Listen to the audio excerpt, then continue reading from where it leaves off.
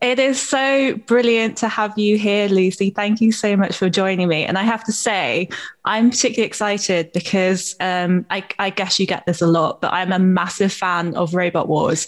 And over lockdown, you kept me sane because I was watching lots of reruns of Mhm. Robot Wars, and then I grew up watching Robot Wars as well. And I have seen you speak as well. So you're a fantastic role model, I think, in the STEM Thank you. community and everything. So it's brilliant to have you here.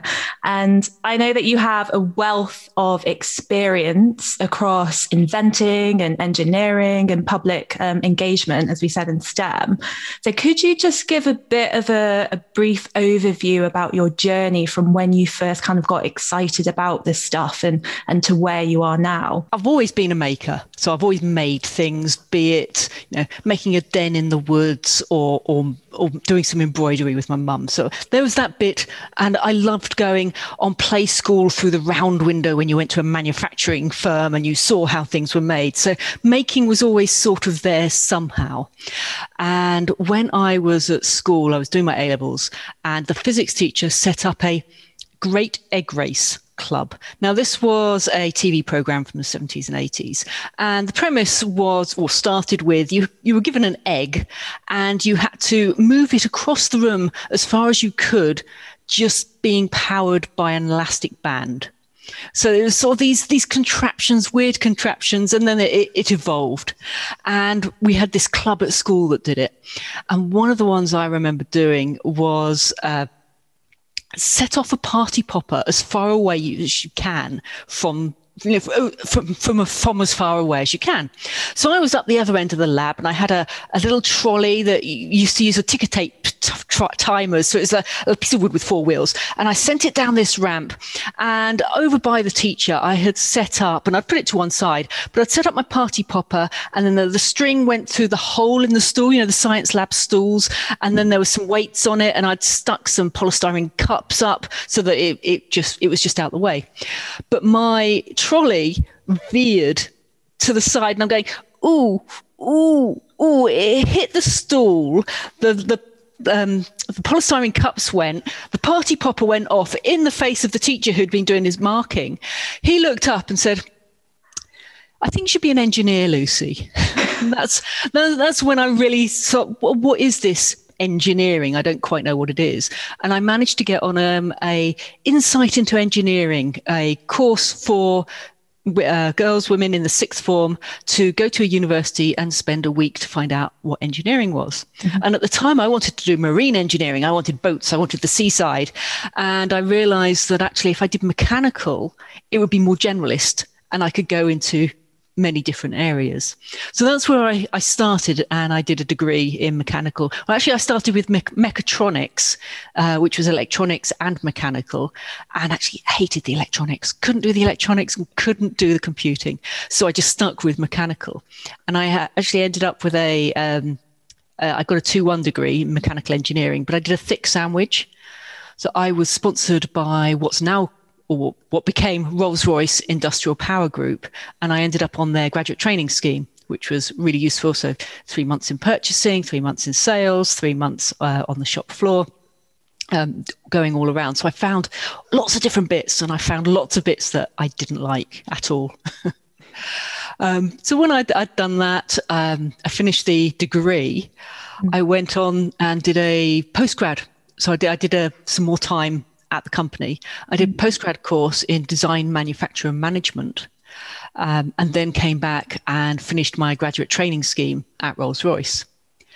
But at the time, Rolls-Royce was closing down the industrial power group. It was selling it off, a lot of redundancies. So I ended up finding myself another job working with a small company.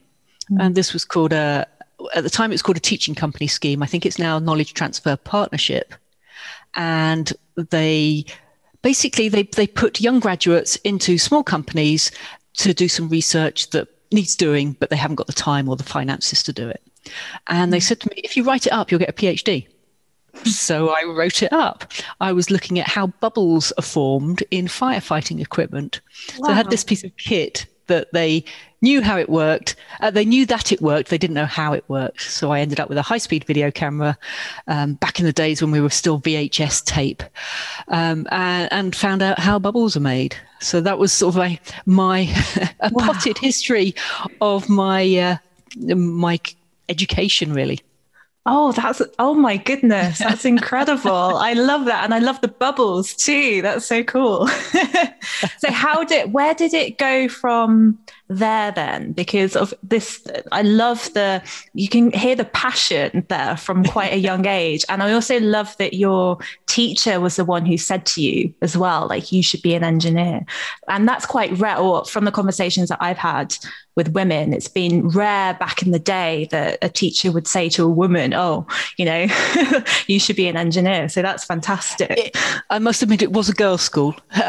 So that probably helped. It was a state school, but it was a girls' grammar. Yeah. So yeah, we were only girls there.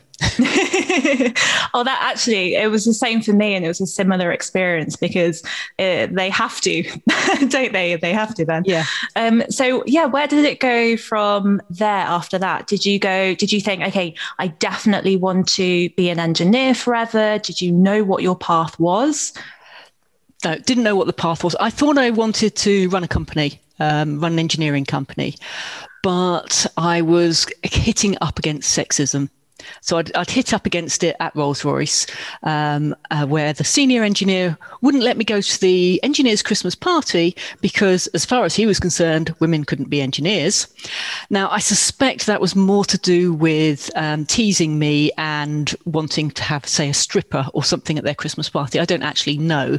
But at the time, because I'd gone to a girls' school, I didn't know sexism. I didn't know how to respond to sexism, and it really threw me. But at the small company, they ended up, they wouldn't send me on site. And they said, oh, you're not experienced enough. You're not experienced enough. By this time, I was 25, chartered mechanical engineer. You're not experienced enough. Okay, fair point. I'm not experienced enough. But we'll send the 21-year-old boy grad straight out of university. Oh, my God.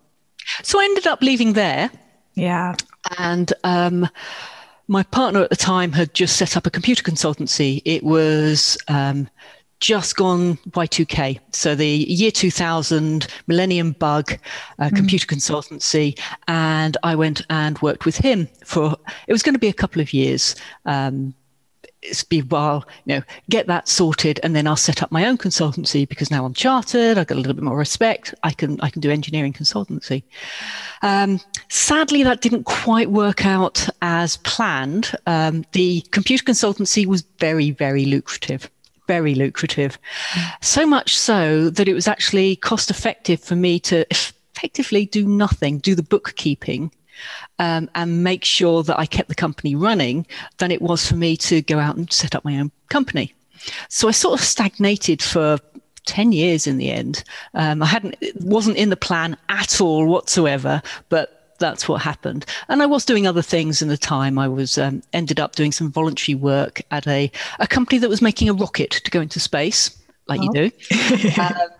And because of that, the work I was doing there, and I knew an awful lot about this little bit about this bit of the rocket, and I didn't know how the rest of the rocket worked. And so I said, well, where's the books? And I said, well, here's the kids' books that tell you, or here's the pile of books that tell you about that bit. Here's the pile of books that tell you about that bit. And here's the pile of books that tell you about that bit. And by this stage, because I had been a little bit bored doing the computer consultancy, I had managed to get myself on a British Association for the Advancement of Science. They've renamed themselves now. But they were getting engineers to go and work with the media so that the media would understand how engineers and scientists work, and scientists and engineers would understand how the media work. So I managed to get a 6-week placement at The Guardian newspaper, and discovered that I had a knack for turning science into plain English. And so from that, and from the rocket stuff, I decided I'd write a book on rocket science in plain English. So I wrote the book that I wanted to read. Naivety's great. 6 months, I thought. 3 years later, 3 years. Wow. 3 years. I mean, I was still doing the computer stuff.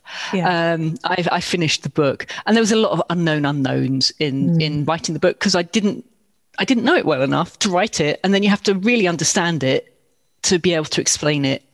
So that's where I went with that. And then, yes, I've now learnt a phrase that women marry their own glass ceilings. So basically, I wasn't going to go anywhere because of who I was with and what I was doing.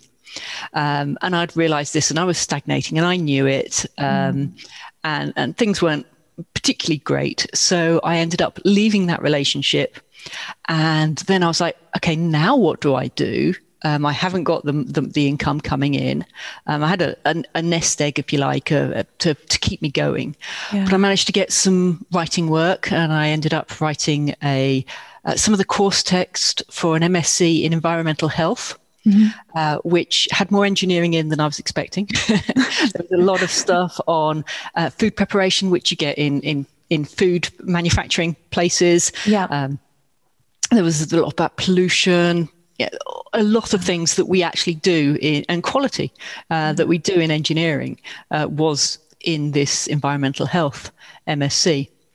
And from then I did another postgraduate course. It was called Singularity University, based over at NASA Ames in the States. And we were looking at all the exponential technologies.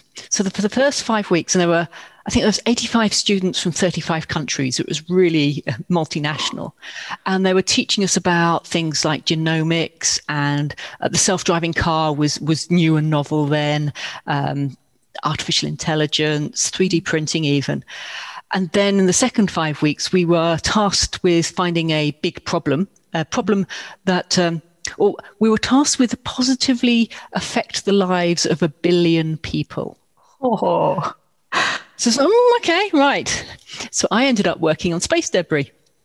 And when I finished that project, and I'd had to argue there was an astronaut who was a tutor on the course. I had to argue with him. He had done spacewalks. He said, space debris is not a problem. Space is big. You don't know how big space is. Space is big. And I didn't have the eloquence to actually argue with him at the time, but I spammed him. With so many links and articles, things that NASA had written about space debris, which I'd obviously found in the book when I wrote the book. That the next day he turned around in front of the whole university and said, space debris is a problem. Lucy's quite right on this. It was a rather nice thing. That did my confidence a lot of good. Yeah, that's a huge boost. So I came back and I was working on space debris for a while. And this was, back in the days when we didn't think it was general public didn't know about it. And I ended up being on the BBC 6 o'clock news, talking about space debris and doing work for other space companies in the UK. But then I realized that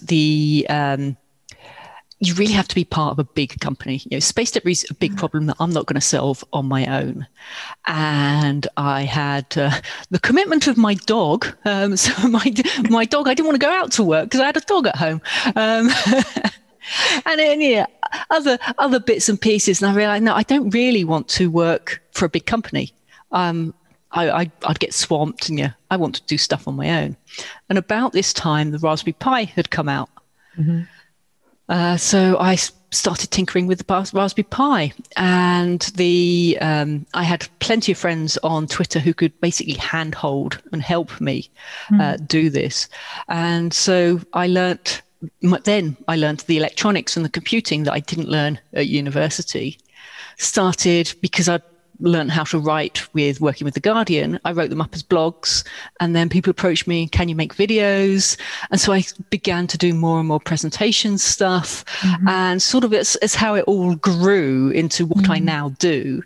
And I'm now doing that job that I wanted to do when I was 18, is making great egg race type contraptions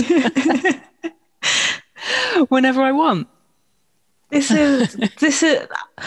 just blows my mind, because there's so many kind of twists and turns to this, with periods of, as you said, the word stagnation and kind of not knowing and then trying to figure it out. Because I think anybody who looks at you and where you're at now in your career, people just assume that these things just happen overnight. And, you know, you just knew that you wanted to turn into this person that you are, and it was easy. So how was it for you in those kind of moments where you didn't know what was happening and where you did feel stagnating? Like, how did you get out of that? Yes, I know it took me 2 years to get out of a 17-year relationship, because I thought, I know this is wrong. I know this is wrong. I know I couldn't make that step. I know it's hard. It didn't help. It was a controlling relationship as well. So it was, all a bit difficult. So I really feel for it. But because of that, and because I realized that I had stagnated for, say, 10 years, I have put everything into the last 10 or so years. I have taken every opportunity since. So even though I still do every so often think, I'm not doing quite as much as, I look back on the last few years and, oh no, I did that. Oh no, I did that. Oh, I did that. Where I got that, I don't remember quite what the last straw was. I think I made some, this must happen and this must happen. And if this doesn't, I'll go for it. But I know that I had a support network. I know there were a lot of people who were metaphorically putting down ropes to me in my pit. And I was saying, that's your rope, but I've just got to finish this. Or, I can see your rope, but I've just got to finish whatever this was. It wasn't important, whatever that was. And eventually, when I made that move, I didn't climb up any of those ropes, but in my mind, I could see all those people around the top of my pit saying, come on, we'll give you a hand, come on. So that was just lovely to know that I had that support out there. And it's, your friends know if you need to get out, and it's just a case of actually asking for help. And nowadays I am much more forward at asking for help, much more aware of, no, I'm in a pit, I need to do something about that, or I'm heading towards a pit, I need to do something about that. So having that awareness around it, I guess going through that means that now you know if you're heading towards a similar thing. Very much so, yeah. Am I not enjoying this because I'm not enjoying it because it's hard and I'll get there, or am I not enjoying this because it's actually no good? So I'm trying all the things now. I even tried ballet. Now I wasn't the ballet type at school. I was up climbing trees, laughing at the ballet girls. But it was the only keep fit that was on in my village. Okay, I'm gonna go to ballet. Loved it. So it's a lot of that. Those stories that we tell ourselves. I can't. I'm not. It's like, well, why not? Who told me that I'm not? And then I can try it and say, oh, no, actually, no, I'm not. Or no, I was wrong.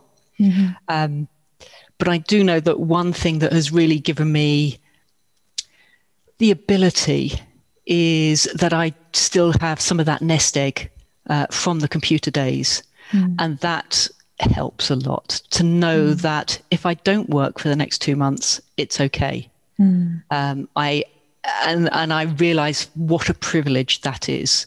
That a lot of people don't have. And I haven't got other than my dog, I haven't got responsibilities that I've got to, if I eat baked beans for a month, I eat baked beans for a month. It's not the worst, it's not going to harm anyone else what I do. But I'm very lucky in that respect. But it still takes a lot of guts and courage to basically realize you're in a difficult place, to get yourself out of it. And then you've almost like completely switched your mindset to a can do, will try everything. And that in itself can be I know for myself, when I force myself to do things like stand-up comedy just to try and stretch my, confidence and my growth, even though I hate it. And it's like, oh goodness, and it's horrible and scary. So have you had those moments where something has terrified you and you've just had to do it? Often. I know that the magic happens outside of my comfort zone. And it's a phrase that I picked up somewhere and I absolutely love it. So yes, the stand-up comedy. I was shaking like a leaf, and I had 20 people in the room, and I was shaking more than if I'd had 2,000 geeks in the room talking technology. But I'd also realised that one of the threads was 7-8 years ago. I was lecturing electronics. And this was in the stage where I was still learning the electronics. So I was half a page ahead of the students. But I was boring myself. I was so boring, or I was so bored. I was thinking, why? And I realized I went along to public speaking club, Toastmasters it's called, to get myself better, because I can't stand up in front of these students for another 2 hours and bore myself, because what are the poor students going to think? Or, how are they going to learn anything if I'm so boring? And it turned out I was taking my personality out of my talks. I thought professional meant just the facts. And by putting my personality back in, which I am inclined to put humor in, then it became better and better over time. Yeah. But one of the things I did recently, during lockdown, I was given a slack line. So it's like a tightrope, thick webbing, and you string it up, and then you walk on it like a tightrope. And I'd been meaning to do it. And I thought, I can't do it in lockdown because the hospitals are already stretched. And what if I fall off and break my leg? And what if this and what if that? And I tried it once before, and I just wobbled. I stayed on for a second and wobbled. I thought, no, this is ridiculous. I'm not going to try anything if I have this I am too scared to mentality. So I did the engineering thing, and I did a huge risk analysis of, okay, where can I put this slack? Okay, so it's a foot above the ground. So if I'm going somewhere, I'm not going too far. Okay, there's a bit of patio there. Well, I won't go on that bit, or I can put some blankets down and put the dog bed down there. Oh, there's a rose bush. Okay, I better make sure it doesn't go near the rose bush. And there's some bamboo sticks sticking up, or I'll get rid of those in case I fall and they go in my eye. So I did this whole risk analysis, far too in depth for what it was. And the other thing that kept me going was I was videoing it and posting it on Twitter, posting it on social media, saying, this is my progress. Look, day 1, I can't stand up. Day 2, I can stand up for fraction longer. Day 3, day 20. Oh, look, I've taken 5 steps. And it was really nice to see that progress, but to see everyone else's comments on it as well. But it was definitely, your legs go wobbly when you start. Same as you would have found on the comedy. Oh my God, I still have that in my mind, which is why I've never actually tried tightrope walking because it terrifies me. But now that you've said that, I think I'm going to make a point of trying it. But I saw those videos that you posted, and I was just amazed. It was incredible. I was like, how do you do this? Yeah, I'm still amazed. It's like, no, I know that my leg just went blah, blah, blah, blah, at the first day, and I still wasn't doing what I'd like to have done, which was walk all the way across it, turn around and come back. And then the weather got bad. So, yes, that was another thing is I had to do all stretches before I started, and I had to make sure the grass was dry, not slippy. That was also my risk analysis. So obviously it's far too wet. So have you had this approach of risk analyzing before you go in to do something scary? Has this been like when you did the book, you just decided that you were going to write a book and you just did it? Basically, yes. For the book, that was a complete ignorance that took me through, and then it was just bloody mindedness that made me finish. I was very lucky that my publishers actually kept going with it. But the risk analysis was really only started recently. Going out my comfort zone is always there. It's like, okay, what can I do? But I usually find the easiest way of doing something. So the public speaking, I knew I wasn't that good at it. Okay, I'll join a public speaking club, and they've got a 10-point plan of how to progress. And then you just say, well, I'll go with that safety net. There's my safety net. I always look for my safety net of how do I get to this uncomfortable place in the safest, easiest way possible, so that the only thing that I'm actually scared of is I don't have to be.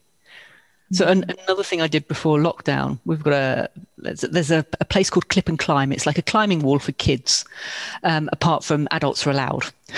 So off I go. I love that.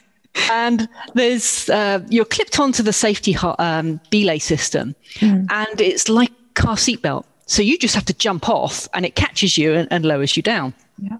Well, it took me the first hour before I would trust this thing. I mean, you can see these little kids just jumping off the top, whee, and going down, no problem. I was like, yeah, I know, but I'm heavier, and la la la, and I couldn't throw myself off the top. Eventually got around to that. And there was another thing called a stairway to heaven. So it looked like telegraph poles going up in increments in a big circle. So by the time, and every step is the same. So the first 3 or 4 steps, absolutely fine, as if you're going across stepping stones. You get to a certain height and my knees just went. No, can't do it. And then I couldn't get down. It's like, you have to jump off. It's like, no, I can't step down. I can't jump off. And people are in the queue waiting. Or So yeah, I get wobbly legs. So you've essentially, not just in your career, but in your personal life and outside of that as well, you kind of have this thing of pushing yourself and doing the scary thing. Do you enjoy doing the scary things when your legs are wobbly in the moment of it? Are you like, oh, no, this is enjoyable? Okay. I love having done it. Yeah.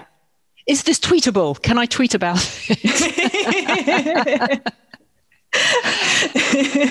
That's a really good way of thinking about it, actually. And it's the same whenever I've done any big scary things. It's in the lead up to it, or when you're in the moment of it, it can be, it's either fight or flight. You either just deal with it, or you kind of, you're so in it in the moment that you're not even thinking about anything else, or it's terrifying. It's one or the other. And sometimes you don't know which one it's going to be, but it's knowing that afterwards, it's that satisfaction, the relief, the sense of achievement and growth as well that comes with it that makes it worth it. And that gives the confidence. So things like the stairway to heaven has given me confidence in my work stuff. To gain confidence outside of work gives me the confidence inside of work, just because I'm more comfortable with me. So where in this kind of growth of confidence and becoming you, like can you pinpoint a time when you kind of changed and this new mindset came around? It's probably when I left that relationship that I should have left years before. I've got to do things differently. This is wrong. I'm in a bad place, and I need to do something else. And then when I was at Singularity University, they were teaching you so many different things that it felt like my eyes had been smashed and then put together like a fly's eyes. And now I can see over there, and I can see over there, and I can see this, and I can see that, and I can see them, and I'm interested in. I'm nosy as anything. I want to see how everything works, but because of this, I can bring them together. And so that's a lot of where I'm getting my work, is that, have you taken a bit of that and a bit of that and a bit of this, and then thread them together and ask that person over there, and then it'll work. So both of those things, which were probably only 10 years ago. And then in the last 10 years, I've just been throwing myself into everything. And saying, okay, what am I doing? How do I get there? Have I reached a plateau? Am I now just churning? I'm comfortable. I'm churning. Okay, I need to do something else. I need to stretch myself again. So when you get to that place where you feel comfortable again, it's like thinking, oh, okay, do I need to continue pushing myself? Are you happy being comfortable or at this plateau for this period of time? And I think talking to many of the people who listen to this podcast, I know that one of their biggest fears is that they're going to get to a point where they stagnate, or they're going to go down the wrong path, or they think that they need to know exactly where they're going to be in 5 years' time. Even when you're 35, like even at my age, I freak out sometimes that I don't know where I'm going to go. But I have to remind myself that that's okay, that sometimes the unknown paths are daunting, but more worth it. But would you say, like, what advice would you give to somebody who's worrying about stagnating or going down the wrong path? I'm doing bunny ears now, the wrong path. To me, there is no wrong path. You gain experiences whichever path you go down. And 90% of those experiences are transferable skills. So whether you've done, if you've gone into sales, but you now want to go into, I don't know, design, well, you still understand the customer that much better for when you're designing something for the customer. So taking the wrong path, the only wrong decision is not making a decision. Am I staying here because I haven't made a decision yet? Or am I staying here because I have decided to stay here? Are two different things. So that makes a decision. And the decision is never wrong. You're always going to make the right decision. You've got to follow through and do things. And to me, well, yeah, I might be slightly different that I don't know what I'm doing in 5 years. Yes, that's going to be exciting, isn't it? But again, that comes with the safety net of having the finances that I will be okay. And now having the confidence of, I was chartered when, back when I was 25, and I got a fellow of the IMechE about 35, 36 or something. And that gave me credibility, and the PhD has given me credibility to do a lot of the things that I do into the outside world without having a big company behind me. And that has helped a lot. I know that. So I know that I'm in that privileged position of having those things but I've had to do those things. I remember a university lecturer telling me that I had to get chartered because men will say to me, "You're a woman, what do you know?" And you've got to be able to say, "Here's the piece of paper. They think I know." And it's worked. It really has. Wow.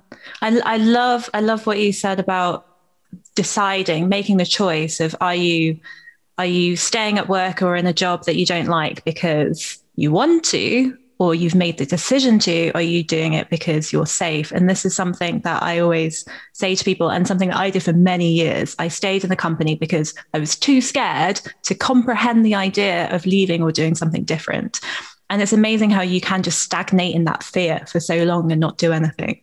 But that's, I think, a really powerful message to get across, actually. So if you met yourself from the past when you were, I don't know, in your 30s, what would you say to yourself and what sort of advice would you give? Don't settle. Don't marry your own glass ceiling. So yeah, there's a lot of that. We're trained. I was trained. A lot of women are trained to not put ourselves first.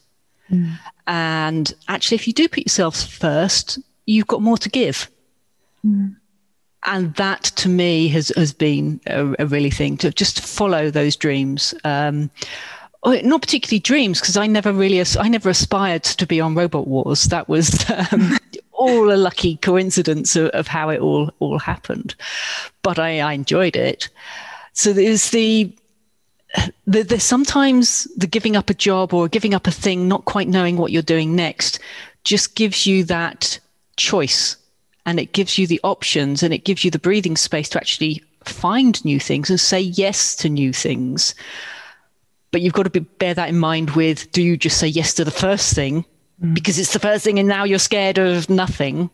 Which is actually what I did in shutdown, was when a few of the conferences that I was going to talk at and what have you closed down. When other people said, "Oh, can you write this thing for me? Can you do this?" I said, yes, yes, yes, yes, yes. And I have been absolutely swamped for the last year over. I overdid it. So now I've just said, right, no, rest, take that time out. And I'm seeing all sorts of great opportunities and thinking, I can pick and choose now. That's a brilliant position to be in, actually. And you're so right about not looking after yourself is definitely a thing. And I think as women, I don't know if you find this, I know I do, and some of my friends do, it's this need to apologize or put other people first and the self-sacrifice constantly, or or feeling guilty. And some of my friends who now have children, they feel guilty if they decide to do something for them rather than for their kids. And it's this kind of balance. And I'm sure with your dog as well, sometimes if you're going away and leaving your dog for a long period of time or something like that. Plenty. I still get it. I still feel, I couldn't possibly do that because who'd look after the dog as well? Dog sitters. How do you keep that balance between kind of yourself and you time and then the work and your job? And how do you distinguish between, obviously as you are your business in a way, so how do you differentiate between the two so that you can kind of let go? I don't differentiate, mainly because everything that I do that's fun for fun, I will probably then put on social media. It will then spread. My name will spread, and therefore my name will get known. And so if someone wants someone to do something fun and engineering, someone may recommend me. So it wasn't planned that way. That's just how I went on social media to push my book, and now no one knows that I've written a book. So that didn't work very well at all. But there's I haven't got that boundary. And for the way my life works, that's absolutely fine, because I've always put on social media only the positive, unless I'm slating some company for not working properly. I always look for the positive, but I try and do that in life, and I try and just focus on the positive of things. And I do realize that, I need to, I hadn't spoken to someone. I'd spoken to people on Zoom calls, but I actually hadn't spoken to someone in real life for far too long. So I booked my friend and we went for a walk, and so actually I need this. I need to talk to friends about their stuff, about other stuff, about not work-related stuff. So I do realize it's there. And sometimes I forget that actually, I'm human too. I'm not a robot. Oh dear. I better do some of that social stuff. Rather than diving into your work all the time. But then I guess it makes it more human, because you're right in that if you're doing something fun and then you let people know about it as well, then people can connect with you more. So do you feel that doing this, talking to people as well about your hobbies and keeping it not just in terms of work, does that help bring you more business later on and more gigs and more work? I believe it does. I mean, no one really says, I saw you on Twitter doing slackline, and can you come and talk about communication skills? It doesn't happen quite that way. But, you have a large reach on Twitter. Can you talk to us? Or talk with us has worked. I just put up what I find is fun. Fortunately, other people find it fun too. They do. I love following you on Twitter, to be honest. I don't pay. I just go on Twitter mainly to read other people's things, and you're definitely one of my favorite people. You're a lurker. I am a lurker. I'm more Instagram and video. I haven't quite figured out Twitter yet. I need to. I find it quite fast, and I feel like I need to be on it all the time. And then I find it very distracting. How do you manage that? Do you just go on at certain periods of the day? Usually when I'm procrastinating, I will go on, and I will only read the last few minutes worth. I mean, I'm following a lot of people, so I don't search through, and I don't go back to all of them. I mean, I remember when I started on Twitter 10 years ago, I was going back and reading everything that I hadn't read. That doesn't work for me. I work on the principle that if it was good, someone will repeat it or retweet it. I just take it as it comes. If I need a cuppa, I'll just tweet out, anyone want a cuppa? If I want some company, anyone want a cuppa? And then I get some responses. But I was off Twitter I took the whole of February off because I realized that actually I had an awful lot of work still to do. And I was spending too long on it.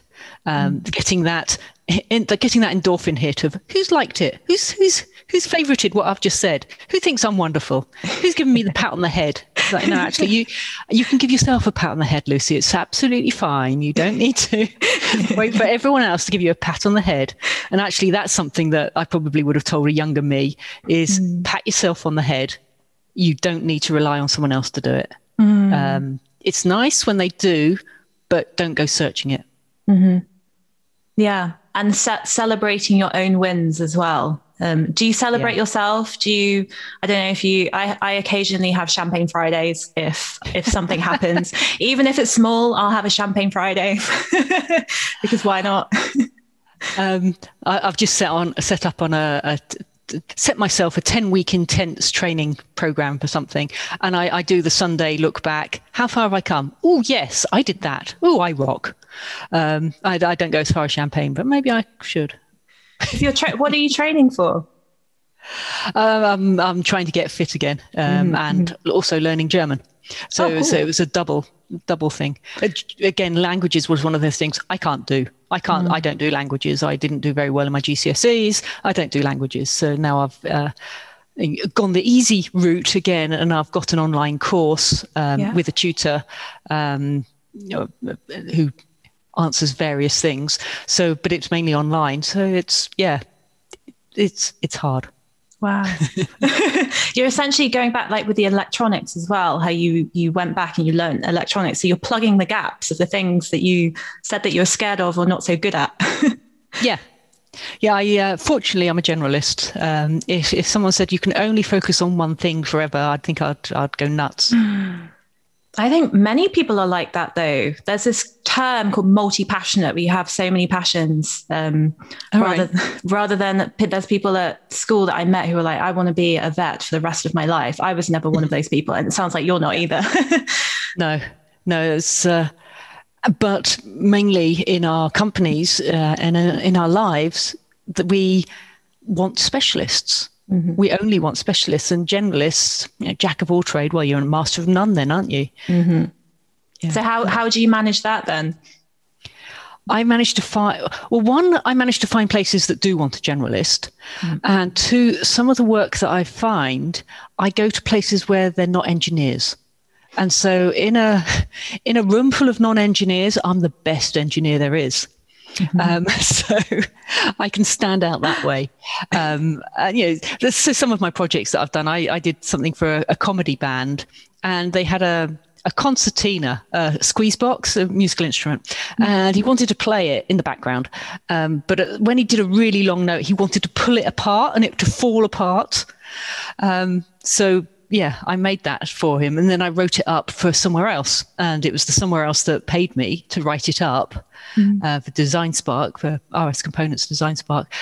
So because the comedy band wouldn't have been able to afford my time to make it, but it was like, I put myself in a situation where I'm not with other engineers, and then find problems that I can solve, and then come back. And then and because you're in a place that's not full of engineers, they don't know what the specialists are.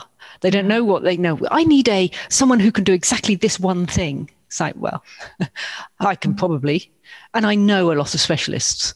That also helps. And as I said, I ask for help a lot. Which is why a lot of my stuff gets written up as open source stuff. It's like, well, I borrowed this information from there, and I borrowed this information, and that person wrote me some code. And then I put it all together, and here's the thing. So you can do it too. Wow. See, that's highly strategic then. So you're placing yourself and you're going after, the right type of people, which is very, very clever. And I'm not surprised that that's your approach either.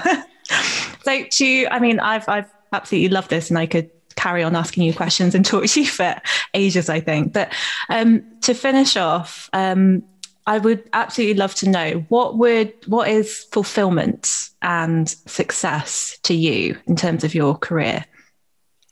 Yeah, that's interesting. I'm a goal setter and a badge collector. So when I was a Girl Guide, I had 43 badges or something, and I got the best badge that you could. And sadly, to me, I think it's sad, I'm still like that. And I've recently been nominated and awarded the Fellowship of the Royal Academy of Engineering, which to me is the best badge in the UK for engineers, given to individuals.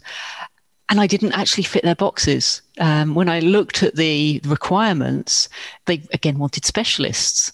So when I was when someone nominated, they said, "Well, which box do you fit in?" I said, "I'm a Lucy-shaped box." So they must have looked at the application or the nomination and made a Lucy-shaped box for me, which I think is absolutely wonderful. So that has given me a huge buzz. That not only have I managed to get to that stage and been recognized by my peers, but also I've broken some boundaries or broken some glass ceilings or whatever it is. And other people who've had non-traditional careers, other people who've had non-traditional careers can then hopefully find it easier. So that's given me that buzz as well. So I've got two buzzes going on personally and professionally. But the other buzz is, have I solved a problem? Can I solve a problem that someone else can't solve? It's like, yes, I've done it. Yeah, that gives me a buzz. This is incredible. And it's the fact that you've paved the way for people as well, like me, who I have a weird background too, weird alternative. So we need more of this. We need, especially in some of these engineering institutions where it is very traditional, and we need women to stand up like you and to change things and pave the way for us to make the path easier for us as well. So it's definitely appreciated. And the fact that your success and your fulfillment is essentially the buzz that you can get. It's not necessarily about recognition, although I guess badges are a bit of recognition, but really it's more about, as you said, smashing those glass ceilings and seeing what you can do and what you're capable of. Yeah. The finding out, oh no, I can do that. That does it for me. I'm not financially motivated, which is probably useful in the kind of career I want. Yeah, mate. But then I have a feeling, and I feel like I know that if you were and you didn't have it, you would still create this path for yourself. There would still be ways, and there are ways to make money doing the things that you want as well. Yes, definitely. And being an engineer and a creative and a problem solver, I'm pretty sure you would make it happen. Yeah, I'm pretty confident that I won't be just eating beans ever. Yeah. Well, thank you so much for your time and for joining. I know that I've learned a lot, and it's amazing to kind of hear, and it's almost makes it human and it's very grounding as well to know that, you didn't have everything sussed out from the beginning. You've kind of gone with the flow, and that's been okay. Yeah, it's worked for me. Is there anywhere that people can find you or anything that you would love to talk about? I'm mainly on Twitter at Dr. Lucy Rogers, but I've also got my own website, lucyrogers.com. So for any speaking gigs or anything else, then yes, book Lucy, definitely. Yeah. Find me there. Brilliant. Thank you so much, Lucy. And hopefully I'll get to speak to you again soon. No problem. It's been good. Thanks. Bye.